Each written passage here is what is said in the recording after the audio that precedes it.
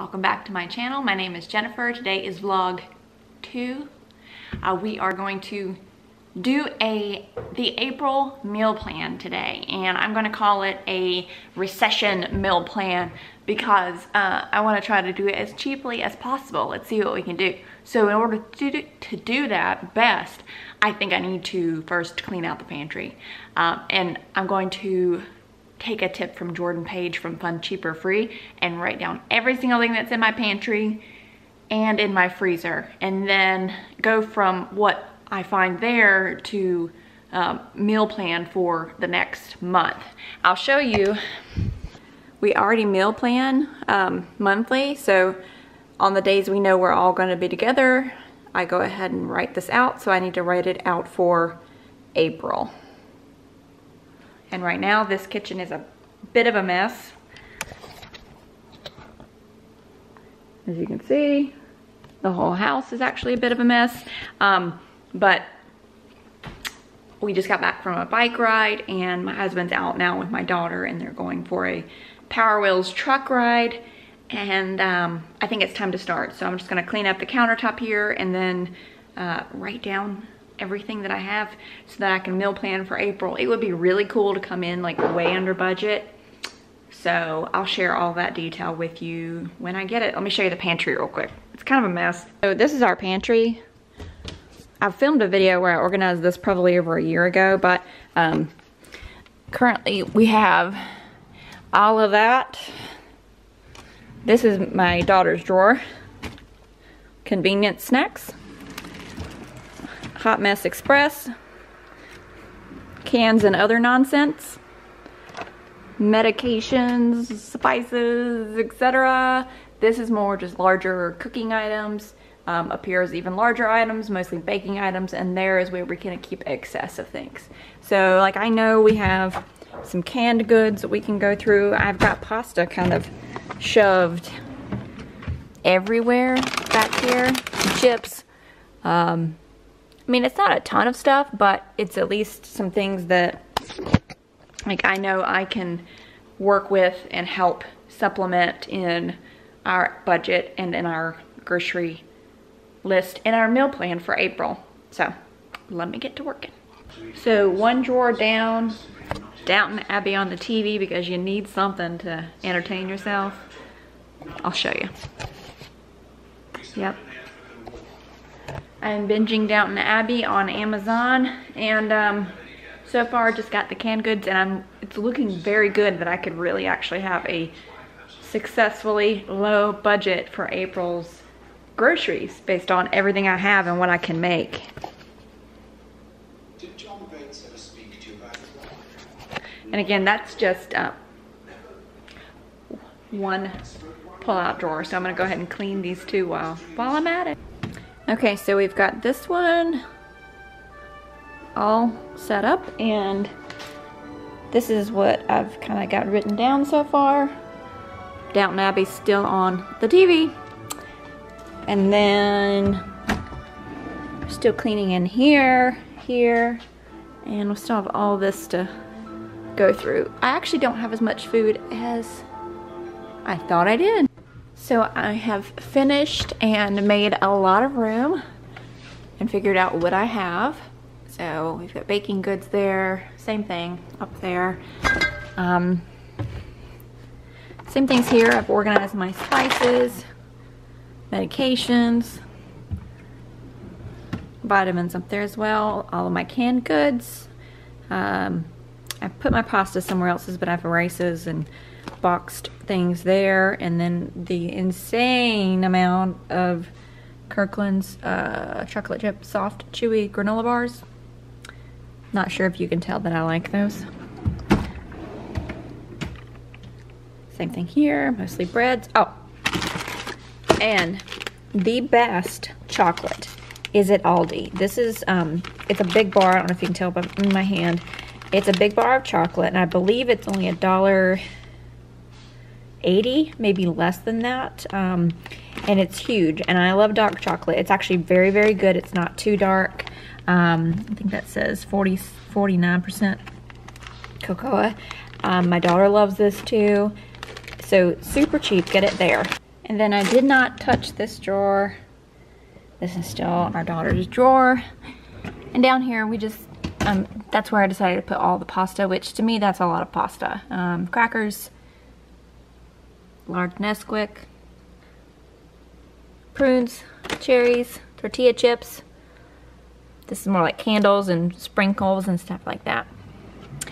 So far so good. So I was able to get the freezer organized.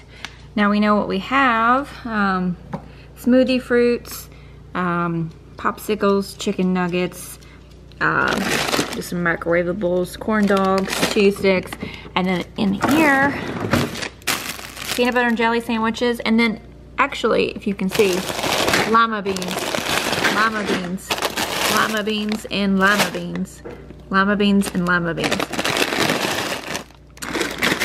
I'm not sure if you could tell, but we like lima beans.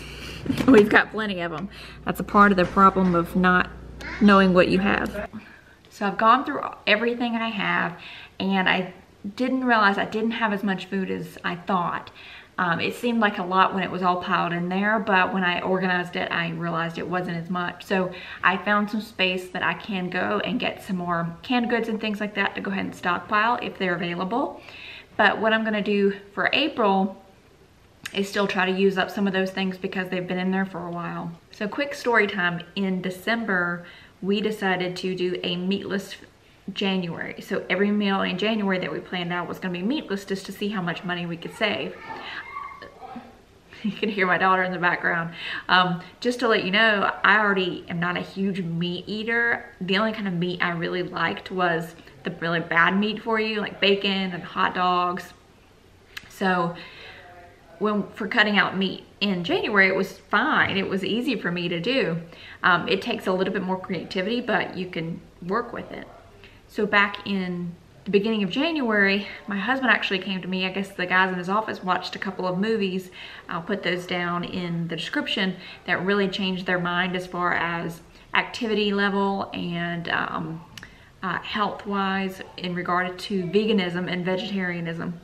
So we decided to go meatless completely. And I have actually been the only one. Nobody in his office was able to make it past 2 weeks. Neither was he. And I have been able to do it pretty much the whole time. I've had 2 times where I've had meat. One was a hot dog. I had no other choice and I was starving and I loved hot dogs. I got sick after eating it. The second was I had a piece of bacon because bacon is just so good and I felt so tired after it. So I have actually become vegetarian since the beginning of January. Loved it. So every month we basically have just meatless meals. When we're all together, we eat meatless meals for dinner. Now, my husband and my daughter are not vegetarian, so we still have meat for them in the house. I'm not pushing that on anyone, but we think it's better for our family to do less meat throughout the week. So whenever we have meals together, they're not meat involved. So that's why you're not going to see any meat in this, and it actually is a huge saver of money. So maybe just start out with 1 day a week, do a meatless Monday and see how you can do it, and then go from there. Maybe do 2 days a week at that point. That will save you a ton of money, especially right now because the shelves are clean out of meat. I've got 2 chicken breasts that we still have in here, and I feel like I could probably sell those for a pretty good price at this point. So let me show you what's on the April calendar. So here is our calendar, and again, we only plan like the meals on the nights when we're all gonna be together. We're gonna do breakfast tacos, which is easy. That's just tacos, eggs, salsa, cheese, green bean casserole, mashed potatoes and carrots, spaghetti and salad. Again, that's just gonna be spaghetti sauce and noodles, which I have a ton of. I said pasta Alfredo. I said pasta Alfredo here because we have all kinds of pasta I can use. We'll do a salad and a fruit with that. And then this is a really good recipe. It's tomato and pepper lasagna with a salad, twice baked potatoes, one of our mini bags of lima beans and then carrots, tomato soup and grilled cheese. This is a really good meatless meal. Quinoa lentil. It looks like meat when you make it and you put it together and you bake it in the oven. Black beans tacos. We'll do salad and bread with like a Olive Garden type dip. breakfast tacos again. Sometimes I repeat. Green bean casserole, carrots and rice, roasted potatoes and onions with a cheese omelet, and spaghetti and salad. So that's gonna be our menu for April. Again, I'm gonna try to hit a $300 budget, and I'll take you guys along and actually write down what I actually spend. So I think I can do it because we have most of the staples for those, but we'll see. Thank you so much for watching, and if you could, hit that like button. See it? It's right down there. It looks like a thumbs up. YouTube really likes that for the algorithm. And then if you want to, please subscribe so you can go along this journey with us, that we're saving as much money as we can every single month in order to pay off our mortgage super early and become financially completely independent. So I hope you guys have a great week. Again, still stay safe and healthy and have a wonderful day.